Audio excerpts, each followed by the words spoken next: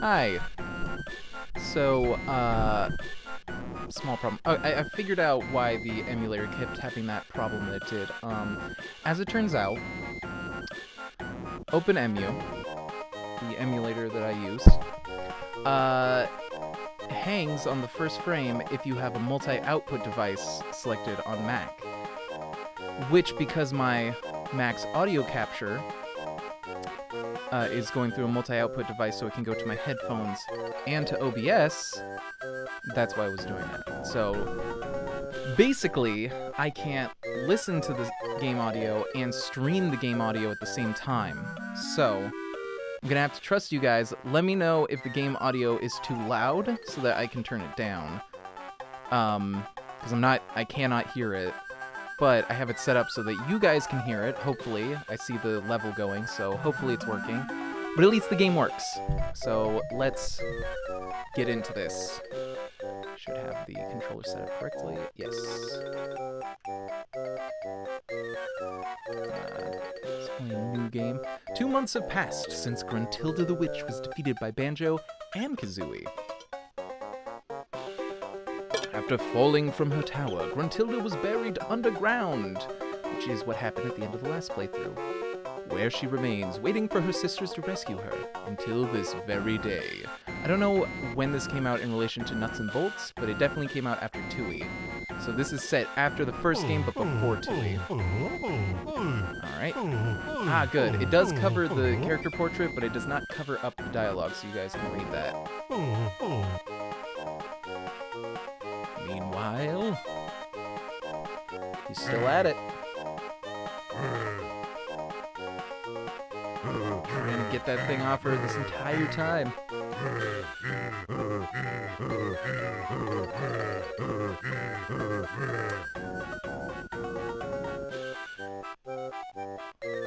His intro sequence is a bit long, but I've seen worse, for certain. Also,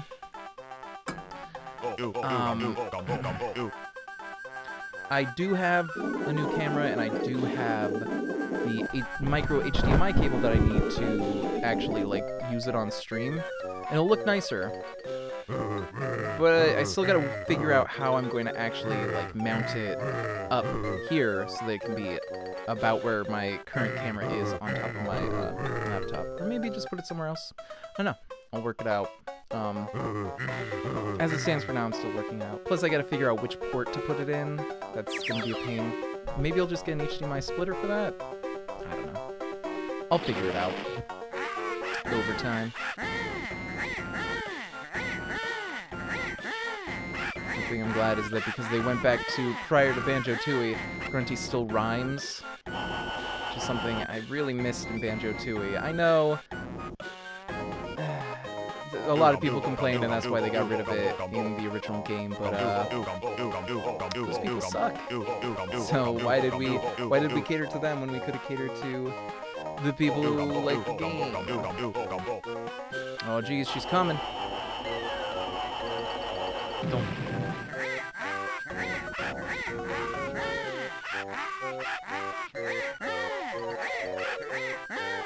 Travel back into the past. We're going back through time.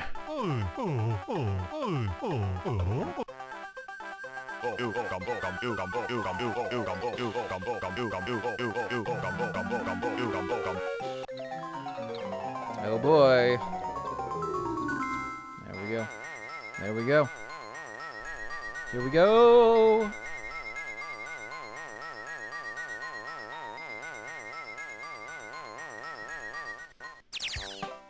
Spiral Mountain. All those days ago.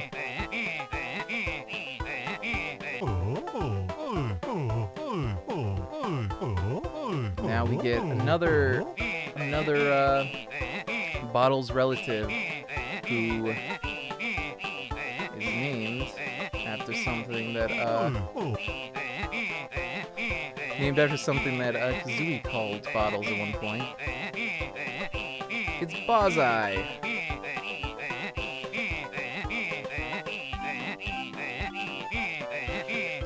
functions more like Jam Jars does in Banjo-Tooie, so we have to actually pay him with notes, and notes are no longer just 100 and done in each level. World? Whatever we're gonna call it. Oh, that's right. I have it set to the D-pad. Hold on, I don't like that. Let me change that real quick. I'm okay with the PlayStation controller, but D-pad on PlayStation controller, whoops, feels real gross. Wait, what's going on? Okay. What is going on?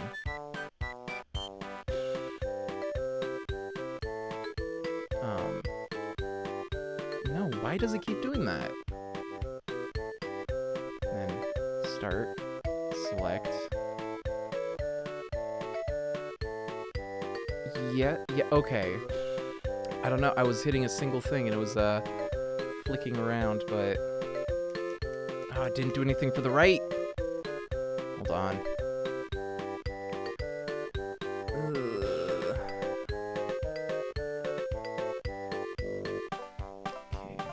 Should have done it. There we go. Fixed. Oh, that's right, I can't actually do anything yet because we forgot all of our moves. And we'll actually be learning some small, some other minor moves that account for the new shift in perspective. Oh, come on. There we go.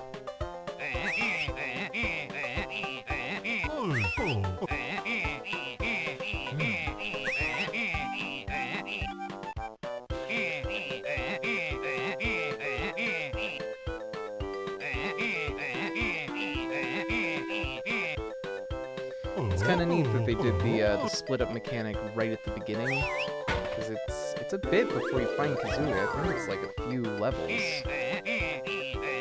Maybe not. It's been a while since I played this. I played it way back in high school. I don't even remember like how I got it exactly. I don't know. That's one of those things that always happened when you had games when you were younger. Maybe it mostly happened to me, but sometimes you just end up with games that you don't remember at all how you got. You didn't get them from a family member or for a gift or anything, and you certainly didn't pay for it yourself because you were broke as heck.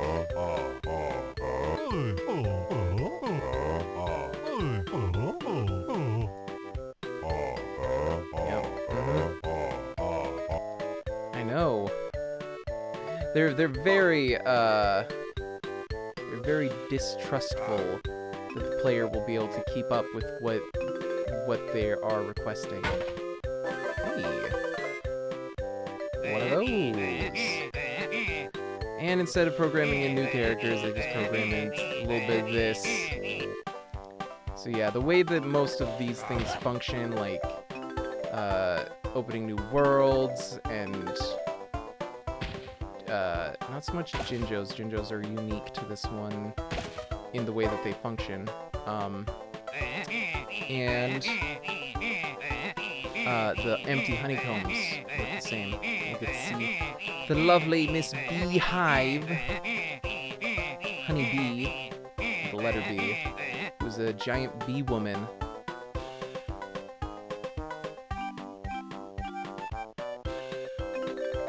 I don't know if I'm gonna 100% this. I don't recall how difficult it was, but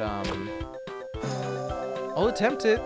You know, if I run into like a Canary Mary situation, where it's just literally impossible, then I mean, it'd be impossible to be able to do it. But hopefully that doesn't end up being the case. We will see. Giant bees are super rad. One, you're gonna like, you're definitely gonna like her. In this, I can't remember what she looks like, but for sure in Banjo-Tooie, they very lovingly crafted a Amazonian bee woman.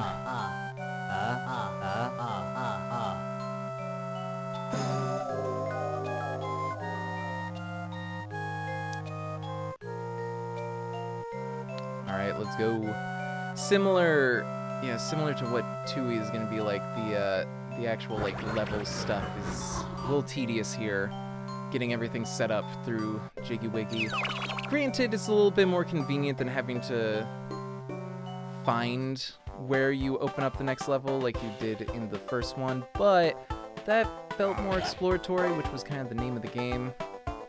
Well, actually, the name of the game was Banjo-Kazooie, but you know what I mean. Alright.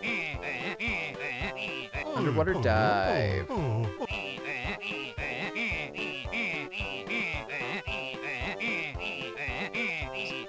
it. Okay. I played a little bit of this like a couple months ago, before I started streaming and stuff, so I remember a little bit of this level, and I remember things here and there. Like I said, I have played the whole game. It was one time, a long time ago. It's because I was starved for new Banjo-Kazooie. Because, hot damn, they really do not want to give us new Banjo-Kazooie. Like, even after they put them into Smash and showed everybody that, yeah, clearly we want more. Gruntweed. How am I gonna do this? I just gotta time it. Got him. That was easy.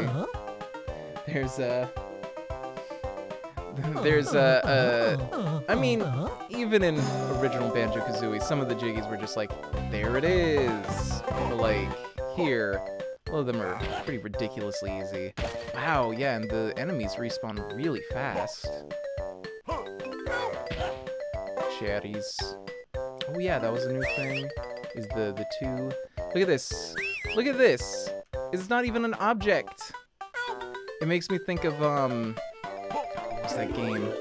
If you ever played Hi-Ho Cherry-O as a kid, that game where literally you just spin and take the number of cherries that you spun, and sometimes you lose them. Like, that game was real dull, but I remember playing it a lot as a kid. 'Cause it was just a game to learn counting. I mean, yeah, that might have been part of their thing, but like, Microsoft had to be a part of it. Like, if you watch Sakurai's video where he explains it, like, he does state that they work together to make it happen, and just, come on, Microsoft, be a bro. Like, the only reason they bought Rare, and Rare has kind of sucked under Microsoft, but the only reason they bought Rare is because they thought that they would get the Donkey Kong license, which is ridiculous, because why would a third-party developer have the license to that just because they made a game of it?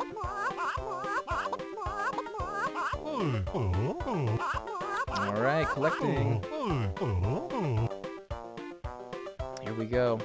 Yeah, that's the thing, is like, while, yeah, this is obviously, like, not the strongest graphics being on GBA, it's a full Banjo-Kazooie game. Like, it has the same stuff that you'd get in Banjo-Kazooie or Banjo-Tooie. And it's good. I don't know why nobody talks about it. Maybe because they didn't really, they did not really, like, market it at all. Like, that's what I'm saying. I don't remember, like, asking for it or wanting it before I had it. I genuinely do not remember how I had it. Maybe it was one of my brothers', and I just played it? I don't remember. It's been a long time. My brain is full of holes.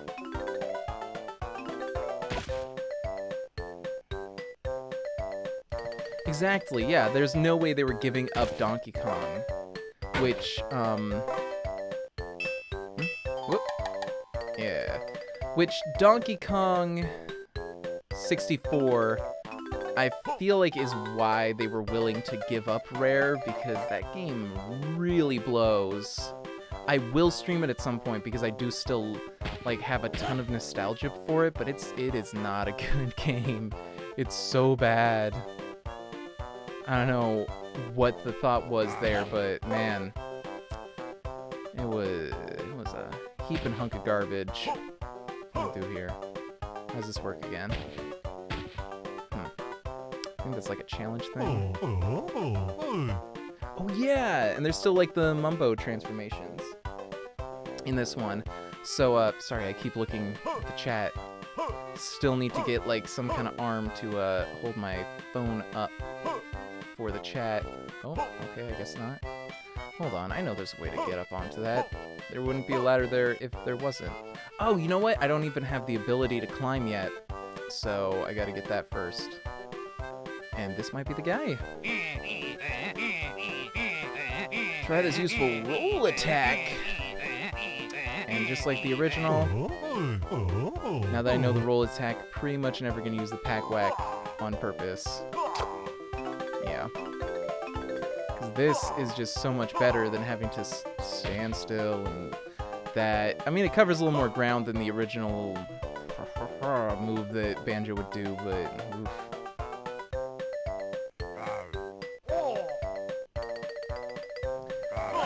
Oh! Is that why people did it? Because I know it came with the thing, because they realized the production of that was actually that while they're making Donkey Kong 64, they just hit a game-breaking glitch. There was no way to fix it, except it completely circumvented it when you had the RAM expansion pack, and so they had to, at cost, give that out. So yeah, it costs Nintendo a lot of money. Hence why they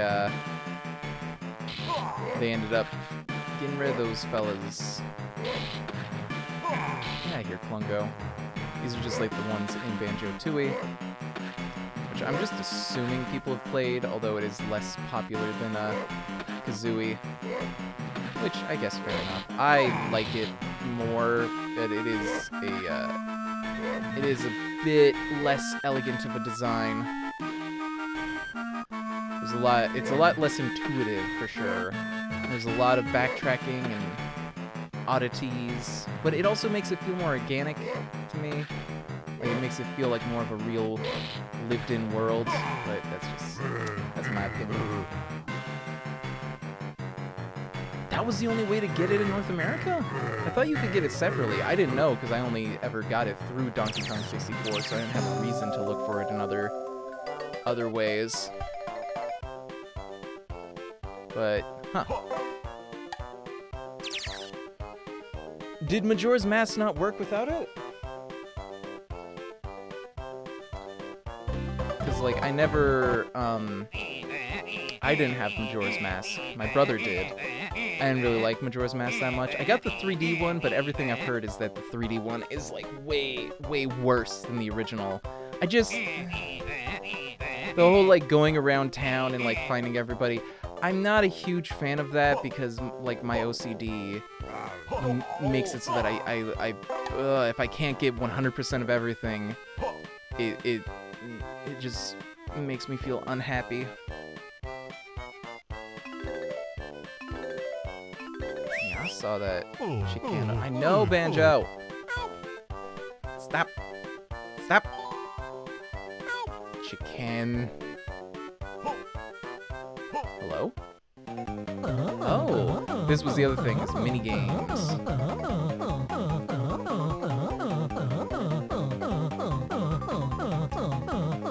The B button to power up your cast. Oh, okay, it's a fishing game. So I gotta catch. There we go. Okay. Yeah, it's just fishing.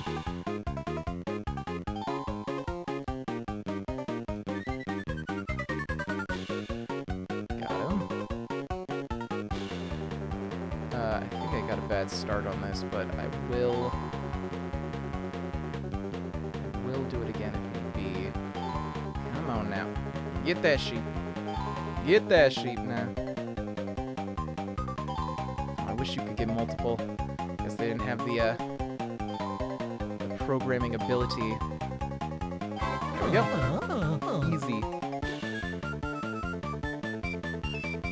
Yeah, Banjo, or Donkey Kong 64 did the same thing. It's interesting.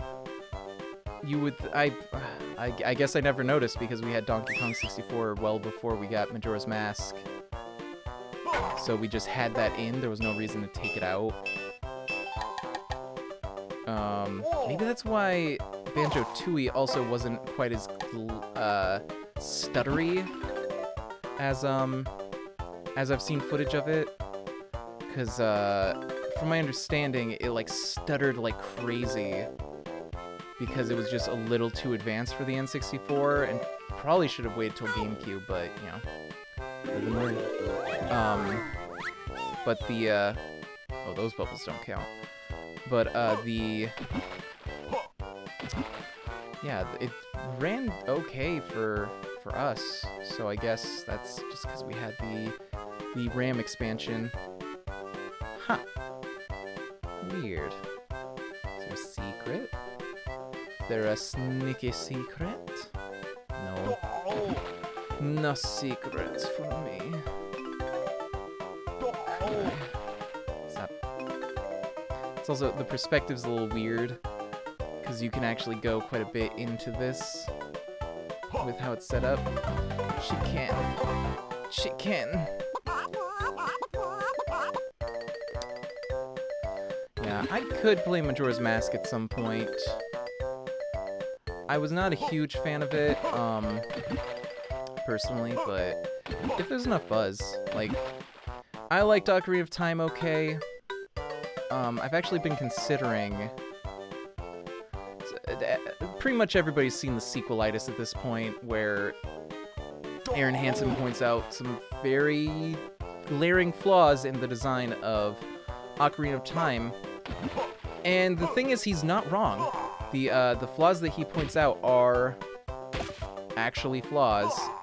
And a lot of people kind of dismissed him out of hand, but also he kind of dismissed a lot of other people out of hand because he acted like the fact that these flaws exist means that you can't resonate with the work.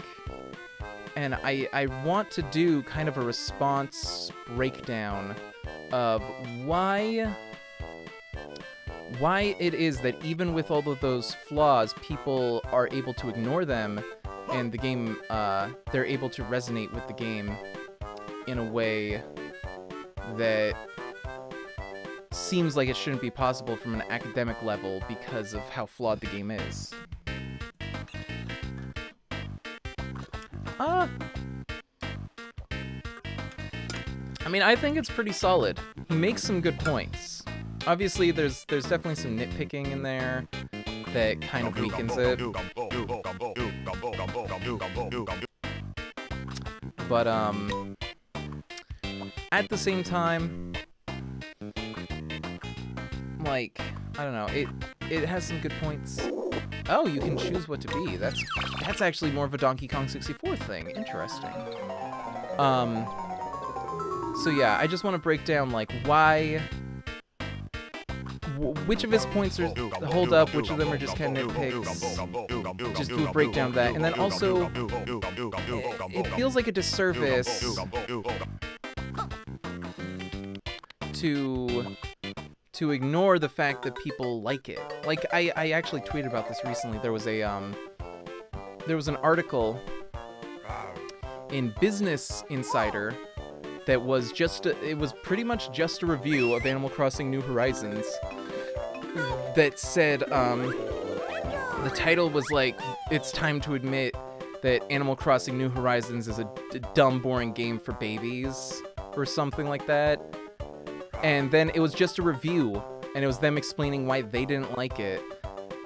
And my tweet was basically like, you are a professional business writer. You see that this product is resonating with a large audience and is very successful. And yet, instead of taking the time to analyze why that is and see how that can apply to business, you instead decide to dismiss it out of hand and just say, well, I don't like it. What does that help? Like, that does not help anything. That gives me nothing. You cannot, in art or in business, just ignore an audience. No matter how much you agree or disagree with them, what they think of a product, or what they think of a work or a piece or anything, says something about that work. And it's important to analyze that if you want to actually get an idea of why some things work and why some things don't. And I feel like that's something that the sequelitis did not do. And there have been responses to it as well that frustrate me. I saw one response video that was just a moment-by-moment recap and response. And the guy's only real points were, well, I didn't mind. I didn't mind having to wait. I had the patience for it. And it's like, that's not like a rebuttal, though. Like, just in the same way, it's like, just because you had the tolerance for that, that doesn't justify it as a good design choice. Or, like, rebut his point about it. So, in both cases, like, I feel like there is something in there that needs to be paid more attention to.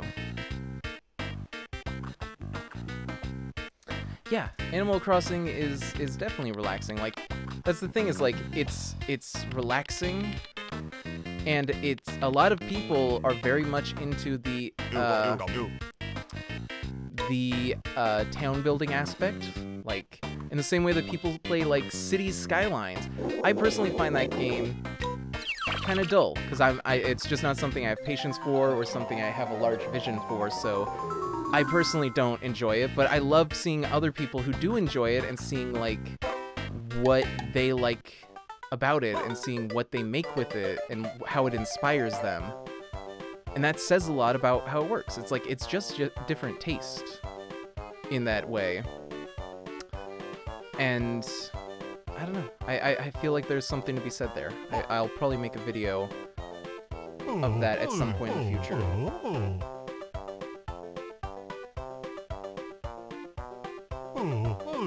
Yeah, that's a big thing I see in board game, in the board game community, is that a lot of people praise production value, and the price of something changes drastically depending on what the production value is like. But then it's like, you look at a lot of games that have been made through Kickstarter, a lot of times in Kickstarter they have to have stretch goals, right? So that, you know, if things are going well, they have something to build to so people can feel like they're getting more value. And their idea of adding value is just adding more miniatures, adding more pieces and stuff. But that feels like, I don't know, that feels like kind of a problem, because like, not only does it mean that the cost of the thing is going to be so much higher when it goes to retail, if it plans to go to retail, which it should, but that's another point entirely. But also, like, sometimes it'll be more in the form of like expansions, and it's like, the game has not been out yet. You don't know what needs to be expanded on and fixed, because like, that's basically like a software patch for the physical games that you're putting out before you even know if it's necessary. It seems very odd to me. And I understand the reasoning behind it, but it also means that a lot of Kickstarter board games are kind of garbage that is mostly based around, most of the game is just based around what they're able to fit into it and what kind of pieces they're able to have. And I understand. I can relate. When I see a game that is just full of like cool pieces, that's enough for me sometimes, you know? Sometimes, the way they put it on Shut Up and Sit Down is like, is having a really nice object enough? Sometimes it is. Like, that's part of why, no matter what, like, I can hear criticisms of Root and other games from here to eternity, but like, I'll always love Root partially because of just the production and how great it looks and how awesome the pieces are.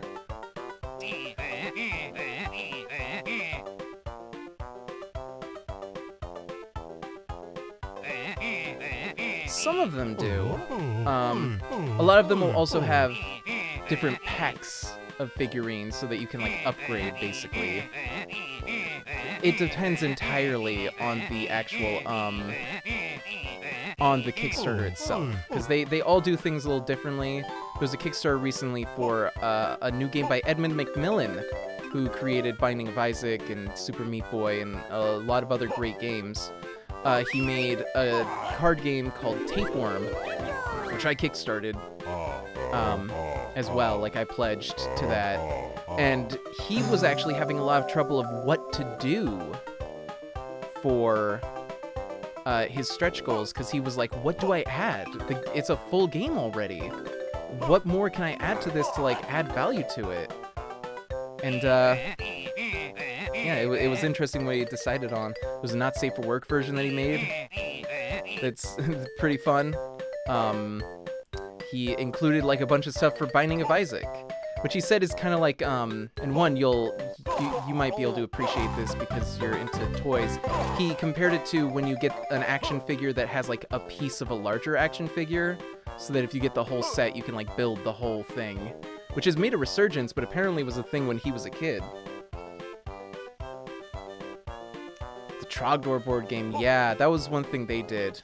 Apparently that game is not very good, but I kind of want to get it just because it's Trogdor, man. Come on, I don't need to justify Trogdor.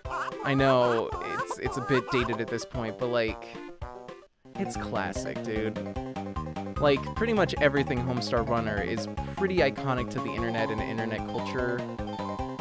So, as a person of the internet, who spends most of my time on there doing things, as I'm doing right now, it feels like something that would definitely be within my wheelhouse. Everything I heard from people who actually like board games is that it's kind of garbage, though. Yeah, that's what it is, the Build-A-Figures. So he's basically saying he's by doing some Binding of Isaac stuff in his Tapeworm, the card game, Kickstarter, he's trying to basically do like Build-A-Figure. And like a lot of the stretch goals were adding new cards for Binding of Isaac or adding new cards for Tapeworm. And if he does another Binding of Isaac, he said he'd probably do more Tapeworm stuff than that. So that should be cool. It's gonna be a fun game, it looks like. His goal with it, he said, is for it to be like Uno, a game that you can quickly learn, is really fast to play, and is really good for socializing. Because he had a whole story in a stream about how he, and I'm paraphrasing, he had a long story about it, but basically he would go to like day camp when he was a kid because his mom worked, so she needed some form of childcare, and that was what she ended up going with. And she would take them there, and the first time he was like, I'm just like a fag kid, and I'm shy. But then the people who ran it were like, we're all gonna play Uno. And so by playing that, he like made friends, and he was able to socialize, and it made it like an easy icebreaker and stuff. So his goal with Tapeworm is for it to be a game like Uno in that way, where it can bridge gaps between social groups, and it can get people talking. And I hope as much. I spent a lot of money. I went for the like, it was the $169 tier, which after shipping is like closer to the $200. But it also comes with like a set of Binding of Isaac figures and the Binding of Isaac Kickstarter gold box. That this is the last of them. They're not gonna be able to ever get more of those gold boxes, so that's specifically why I got that tier. Because like it has, they've said it's like literally the expansion that came in the gold box only exists in the gold box. They're never reprinting it, so it's good to get that. Um, yeah, I'm excited to get it. I have a few Kickstarters that I've pledged to that I'm still waiting on. I did a late pledge for Fossilis, which is a family game where you're hunting fossils, and it's like a big, like, resin board, kind of like Boggle, and you like shake all these bones into it, and then like stack tiles, and then you like pull the tiles off one by one, like you're digging through dirt. It's super cute. That's supposed to come out in August. All the Kickstarters have kind of been pushed back a little bit because of the whole coronavirus situation, making shipping and manufacturing a little difficult, but they've said they're gonna still be on schedule for that. So that one is pretty good. Oath, which is the new board game from Leader Games, specifically designed by Cole Worley, who designed Root, which is my favorite board game. And it's a legacy game, but the idea is that it doesn't permanently change the game exactly. It permanently changes the, like, items that you're specifically using in each game, and it's supposed to, like, slowly, like, change the world of the game over time, which is pretty cool. I really like that concept. I've always liked the concept of legacy games, but it's like, the legacy games I've seen are just shit that I don't care about. Like, Risk Legacy, which I'm okay with Risk, but it's kind of, it's the most basic Colonel Blotto style war game. And Pandemic Legacy, which I'm not really a fan of Pandemic, but I'm considering giving it a try. Because it's, Shut Up and Sit Down has, like, really lauded it as amazing, but Pandemic is effectively solitaire that you just play with a group of people. That's not necessarily a problem, but it's also kind of underwhelming. But yeah, Oath should be cool. We got, Coco actually did this one, but the Root tabletop RPG, which is officially licensed, being published by a different publisher and such, and designed. So that should come out sometime later this year. I also ordered the game Thornwatch, which was designed by Mike Krahulik. I mean, the art and stuff is by Mike Krahulik of Penny Arcade, and Jerry Hulkins of Penny Arcade also did stuff with it, and all this different stuff. So I'm excited for that. The thing is, Lone Shark Games, who make Thornwatch, and also are mostly known for Lords of Vegas, which is described as, what if Monopoly was good? Which I like. They did a Kickstarter, and because of everybody being stuck inside, they've actually made a sale where everything's like 50 or 60% off. And so with Thornwatch, it's usually $75, and right now it's $25, which after shipping, it's a little under $40. But that's still pretty good. That's still half off of like a pretty big game. That's like a fusion of tabletop RPG and board game, I guess. I've seen reviews. People aren't like super jazzed on it, but I wanted to get it anyways just because I love Penny Arcade and I want to support them making more stuff. And if they start making board games like the way Edmund Macmillan is, I'm stoked on that. Alright, opening up the second spot, and it's a beach! Once again, second area is a beach. Which probably means water, but I only am really like scared of water when it's like in 3D N64 games, because the low draw distance makes it real spooky. Right. With that, I'm gonna take a quick biology break. Let me check the chat real quick. Oh yeah, I will go off about Monopoly when I get back here, but I'm gonna use the. I'm gonna take a biology break real quick. So BRB.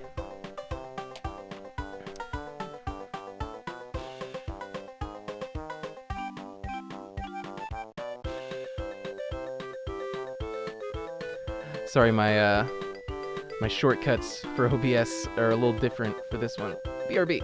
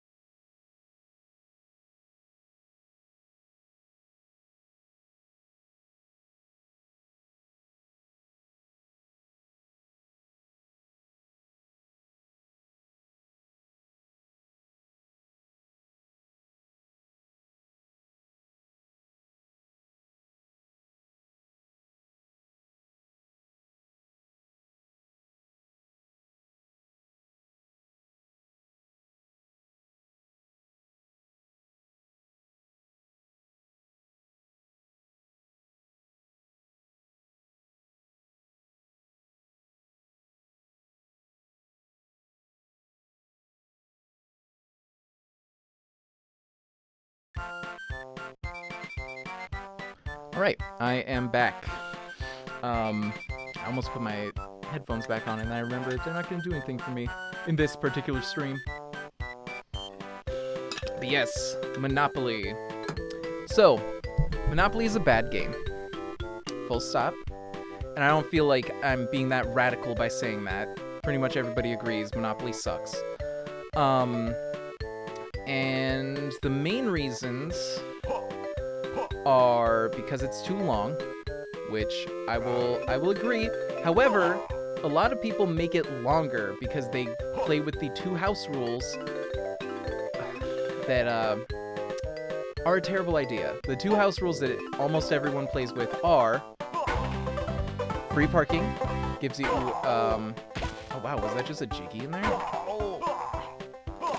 Free parking gives you money, which means that the economy is a lot larger, which means that in a game where the main game the game ends only when everybody else goes bankrupt. So you're adding stuff to the economy in a game that you think takes too long. In a game where the economy goes, like, the economy dictates how long the game will be. Okay. It's a little foolish, guys. The other thing that people do is they don't do auctions. Oh yeah, here's the big bee.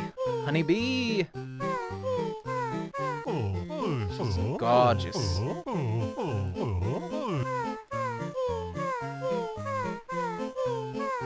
She looks pretty good. Everything just looks kind of like it's a more pixely version of the 3D models. Alright. Okay. But yeah, so if you don't know, in Monopoly, if you decide that you do not want to buy a property when you land on it, it is supposed to go up for auction immediately, where everybody takes a moment and decides how much they want to buy it for, and you just go one by one, starting with the person who landed on it, I think. Yeah. To hopefully get it for cheaper than it's worth. And, frack. I think I have to get a thing later to get through there. And that means that everybody will, be... Guess I should have jumped. Maybe the perspective was just weird on that. But, oh yeah, it looks kind of like the Honey Nut Cheerios bee. But the thing... Let me think. Auctions. Yes, auctions make it so that you will be able to sell off all the properties really quick. And as someone pointed out, the better house rule, if you want to go fast, is to take all of the properties, shuffle them, and deal them out randomly to everybody at the very beginning. That makes it way faster. And then you just play to a certain money amount, rather than trying to play it until people go bankrupt. In fact, even Monopoly has noticed that that was a bad idea, because in their official rules, the goal is not for everyone to go bankrupt, but for 2 people to go bankrupt, and then the game ends. It's also awful because it has the worst board game component to exist, which is the, yeah, the worst board game component to exist, which is paper money.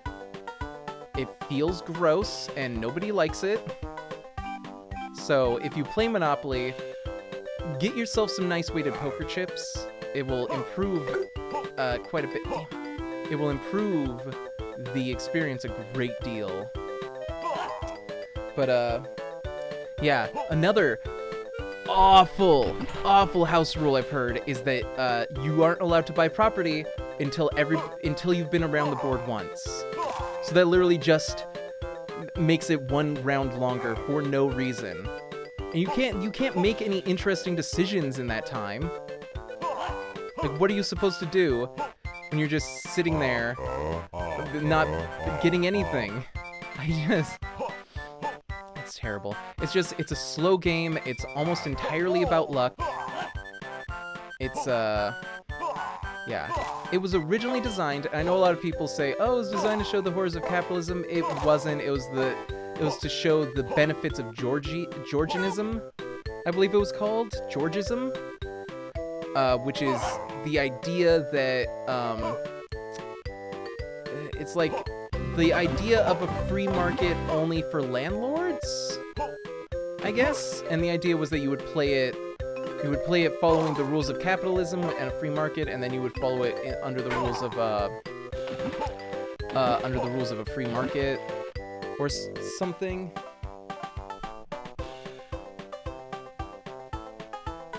Yeah, no, the paper money just feels gross.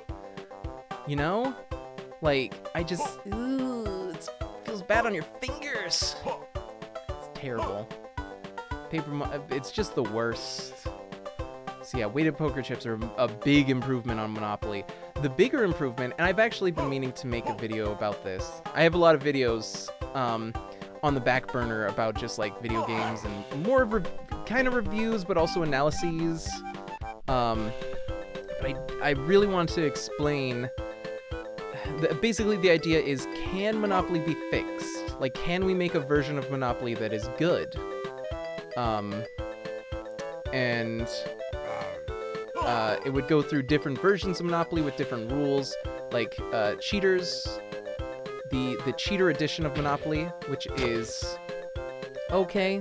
I mean, it shakes it up a bit, but it's still Monopoly in the end.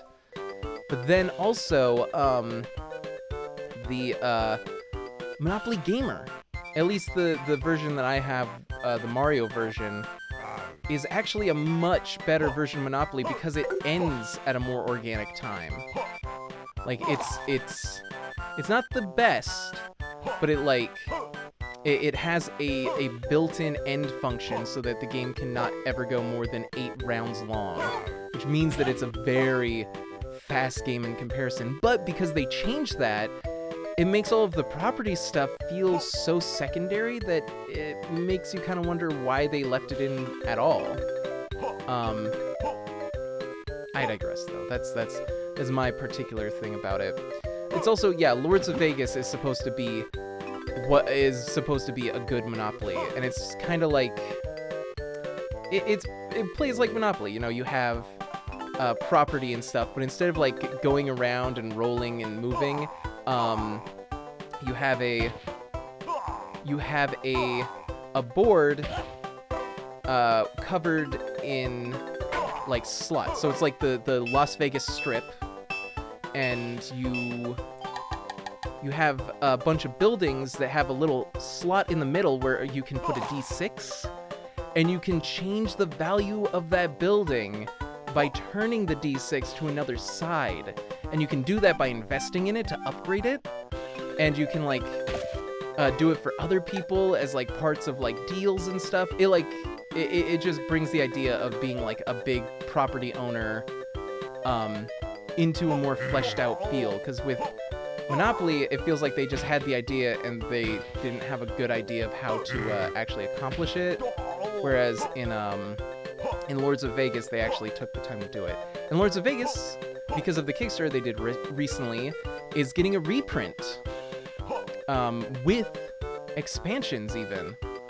So definitely go check that out. I think the Kickstarter is over, but it has late pledges enabled, so you can still buy it.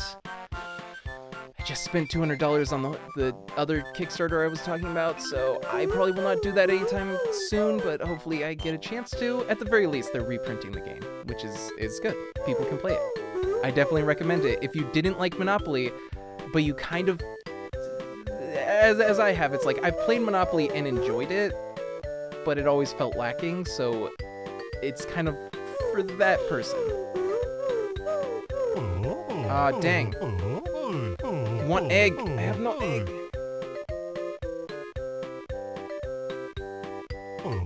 That's exactly my point. That's what's up with Monopoly Gamer, is that it's like, it's different, which makes it good. Like, they're all positive changes, but they're so severe that it completely changes the feel and the like goal to the point where it makes it feel like it's not Monopoly anymore. But it's good. If you can get, I mean, it's better. I would say Monopoly Gamer is still a little dull because it's still Monopoly, but it's faster. So if you want the Monopoly experience much faster with Mario characters, the Mario figurines are pretty cute, and if you get the collector's edition, which I have, it comes with a bunch of plastic Mario coins that are just so nice. They're so cute. I love them. And I'm actually gonna do one of the episodes of Whiteboard Games Season 2 is on Monopoly Gamer, specifically my edition, which I have all of the different characters and everything, which you had to buy in like technically booster packs, but they weren't blind bags, so it doesn't feel unfair. Like, you knew that you were getting the one that you needed, and I just got all of them, because why not? At the time, I was doing much better financially, so I was like, whatever, I'll buy some good games. I didn't buy many good games. I actually bought a lot of really bad games that just looked cool, and then, yeah, like, the Scott Pilgrim's precious little card game that I've never played because it is impossible to play the way it is written. The rules, it's literally broken. Like, the rules do not teach you how to play it, so you cannot play it as the rules are written. And I've tried multiple times, and even when I tried to, it's just so convoluted and boring and confusing. They didn't even use original, like, artwork for it. It's just stuff straight from the comics, so you don't even get anything in that. It's a huge box for a game that's, like, really just, like, one, like, 80 deck, like, 80? Yeah, like, 80 card deck. So it's like a big board game box, like, not the full, like, Monopoly style one, but like a smaller, like, square Betrayal at House on the Hill box for like an 80 card deck, and then like 5 larger cards laid on their back. And the biggest insult is that for that, $45. That's wild. To put it in perspective, most like card games, deck building games are like between like $10 to $30. $30 if they're really good. And if you're selling your card game for $45, it better be amazing.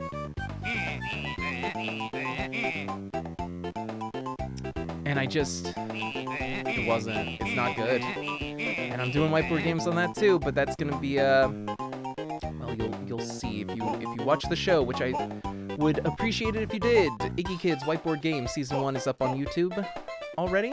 If you look it up, Iggy Kids Whiteboard Games.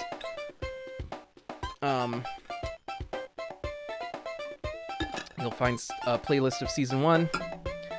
And yeah, I will be making Season 2 shortly. I already have the beginnings of the writing done. I got a new camera, new table, all sorts of stuff. Upgraded. Okay, I got enough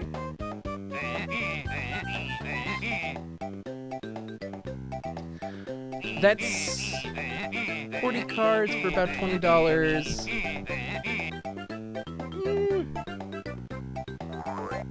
Yeah, nah. I don't know about that. I'm just saying, like, as far as board game style card games, like if you buy a fully contained card game, it's usually on the cheaper side. Like, so it's pretty insulting that a game that contains no new art for their property, the property that is like the selling point for the game and clearly why it has the high price tag, like you didn't give any new art, which is garbage, and you just like threw together this crap game. It's so bad. Like, even if it was playable, which it is not, it just wouldn't be very good.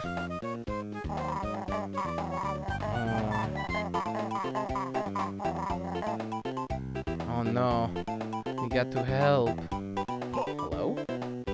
What's your name?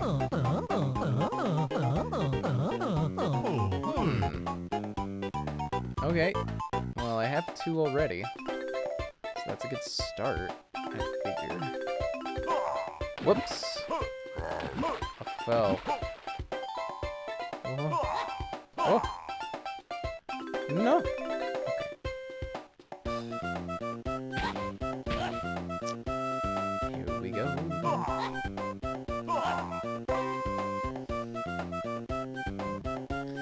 Yeah, trading card games are a little pricier, so I can understand that being the price, but I don't know, for what you get.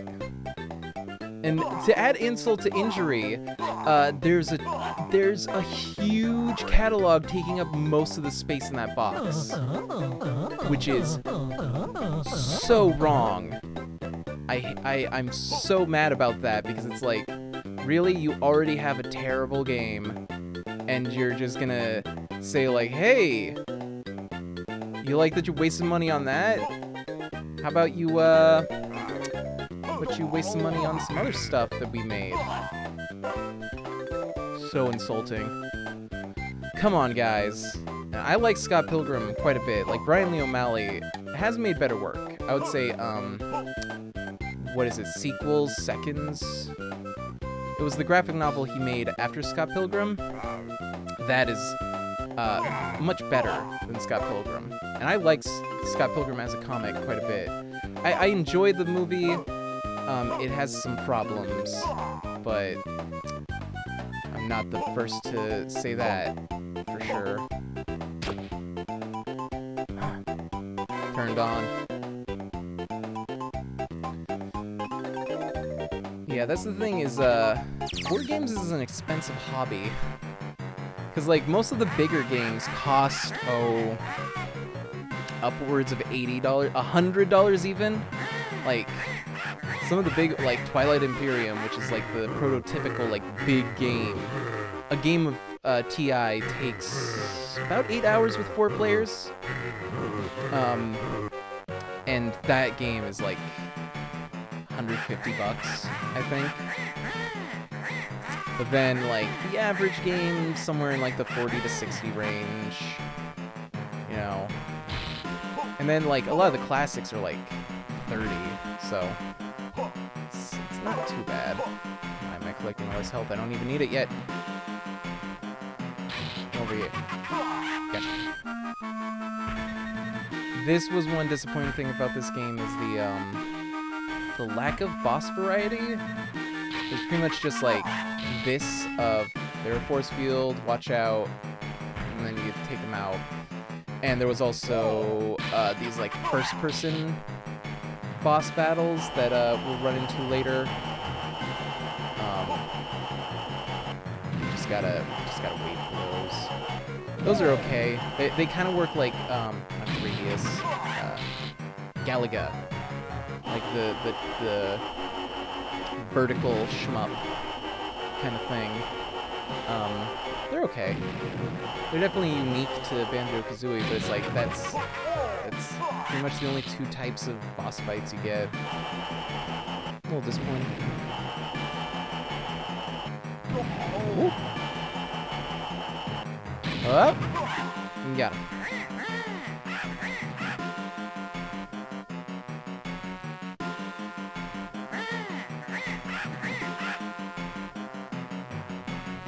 Oh, well, because that is just a moment directly from the comic, and the implication is that he's supposed to look like the comic version. I'm still not 100% sure. Well, yeah, I don't really think I can think of anybody else who would have been a better Scott Pilgrim, but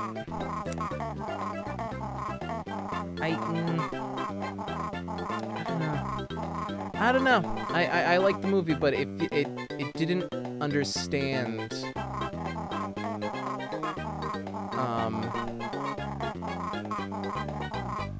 Oh, okay. It didn't really understand the comics, and it's not my place to really say that Edgar Wright, of all people, didn't know how to write comedy. But I just feel like he kind of fundamentally misunderstood what the comic was about, because it was about like Scott being a bad person. Like, that's why so many people criticize Scott Pilgrim, because they should. He's a bad person. And he himself does not recognize this until it's way too late, and he's ostracized most of the people out of his life and is alone. And when he finally does make that realization, like, it hits him like a ton of bricks, and he tries to put things right, but at that point it is too late. And at that point is, in the comics, Gideon ends up getting killed by Ramona, the person who actually had like a stake in the fight, and it was about her finally like fighting for her own autonomy. And now that she and Scott, while still not great people, they've started the journey towards being good people, and so they figured they may as well give it another shot with each other. So it's much better as a comic. I would say read the comic and then watch the movie, and recognize that the movie was made before the comic was finished. Like, they wrote the movie while the last comic volume was still being made. Ah, yes. See, this is what I'm saying. It's yeah, this is the other boss fight type. Is this first-person mode where you just kind of have to hit weak spots and dodge. It's okay. It's nothing special. It just sucks that this is like the only other type of boss fight. Whoa! Oh, jeez. Oh, there was nowhere to dodge there. Whoa, watch out. A little bit of it's RNG. Oh, wow, that was it. That was pretty quick. I remember that being a lot harder when I played it last, but I was also an idiot when I played it last, and, I mean, that implies I'm not an idiot now. I certainly am. But, I at least kind of can play game. From time to time. Hello?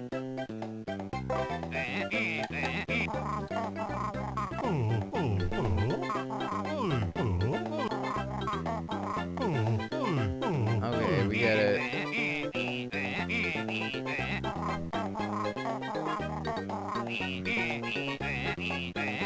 Alright, feathery flap. Finally learning our moves from the past.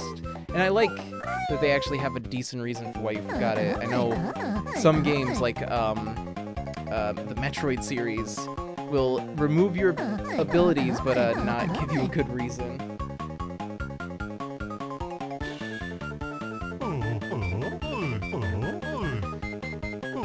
Yeah, that would have been cool. In fact, Captain America was like a later addition to the Avengers, wasn't he?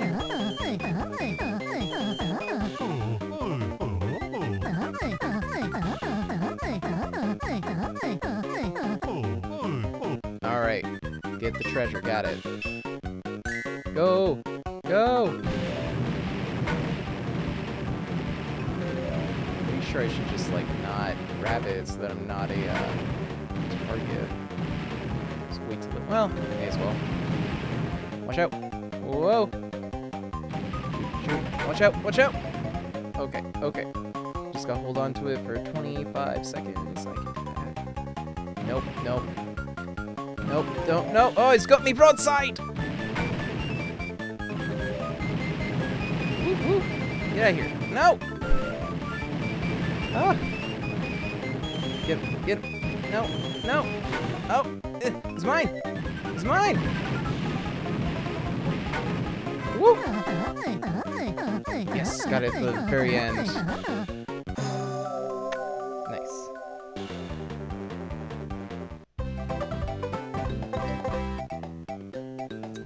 Yeah, well, that's the thing, is that Hulk pretty much only exists in the Avengers as far as the MCU goes, because they refuse to give him his own movie, and there is a decent reason for that.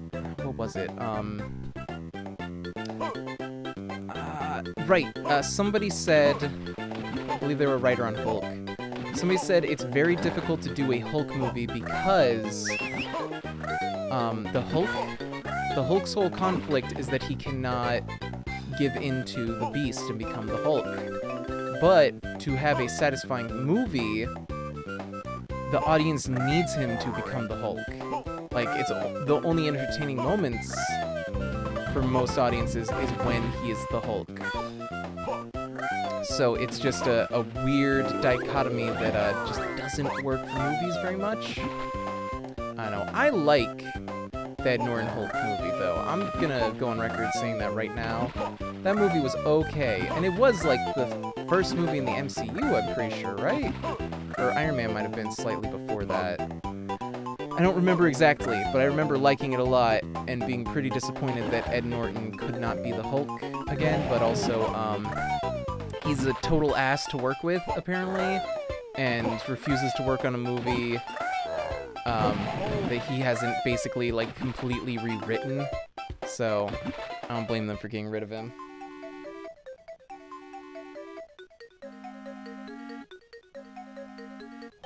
Oh, they have the rights? Huh. Guess that makes sense. Well, why couldn't we have Dark Universe with Hulk? Huh?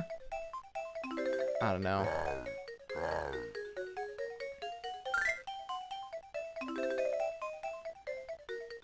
I also will go on record saying that while I didn't see The Mummy, and I know it was bad, I was still really disappointed that the Dark Universe isn't going to happen, because let me tell you, the concept of the Dark Universe, really cool to me.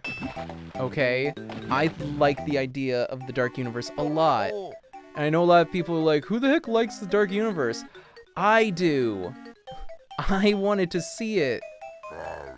Cry. Would have loved to see a bunch of edgy, crappy, whoops.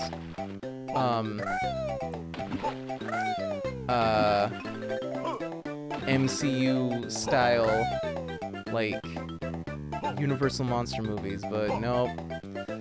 Mummy had to suck. So, whatever. A lot of people disagree with me on this, but I was looking forward to it.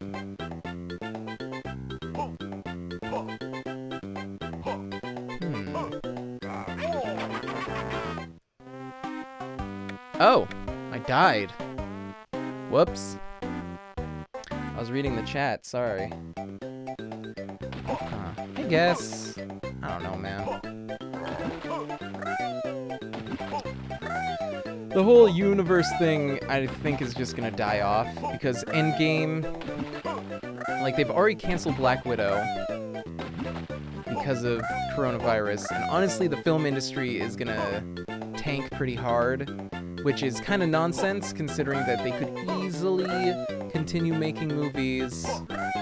Like, they have enough money. Don't act like they can't make more movies using their reserves, but that's gonna be their excuse. That's gonna be their excuse. Can't really deny it. There's nothing I can say that's gonna stop them.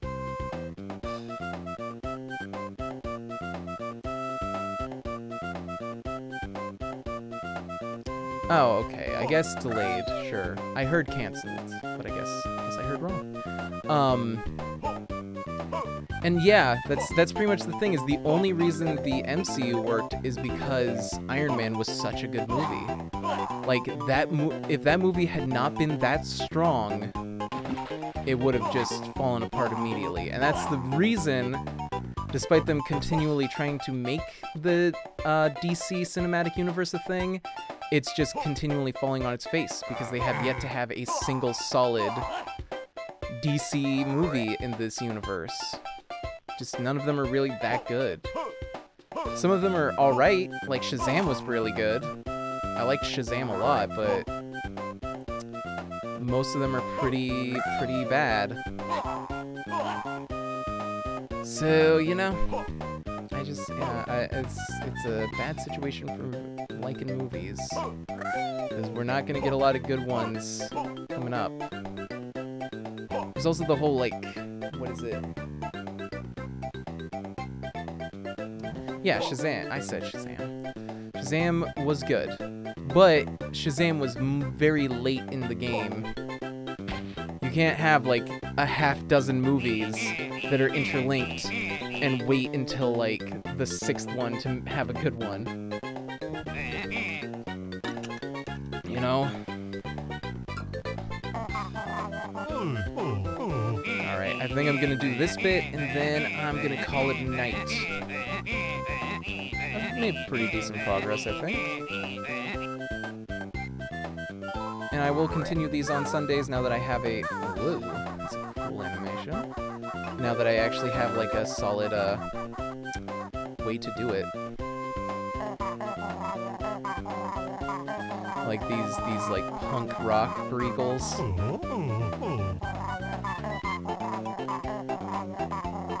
Ah, yes. Iggy Twiggy.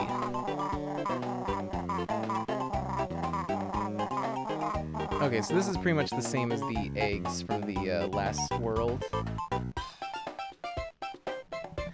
Probably. I mean, I like some of the MCU,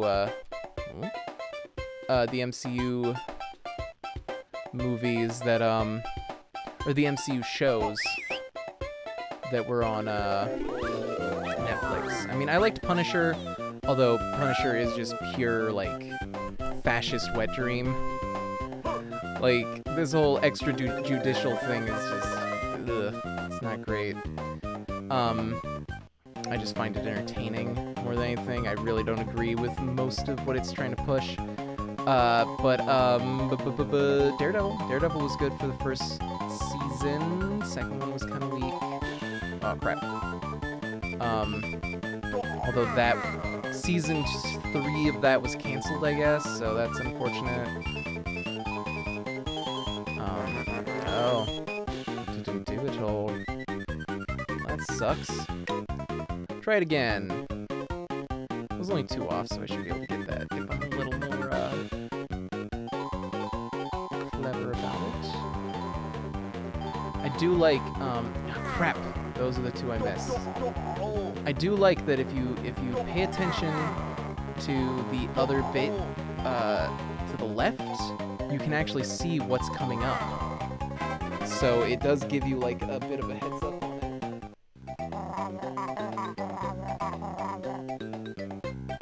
Ghost Rider is pretty rad. I wish the MCU would include Ghost Rider, but the most they did was Marvel Knights, if you remember that, which was Ghost Rider 2 and Punisher Warzone, neither of which did very well, so they kind of just cut that one off pretty early. Which is unfortunate, but yeah, still good stuff. I watched the first season of Agents of S.H.I.E.L.D. It was okay. I did like the trope that it had, and I'm gonna call this here, so let me just save.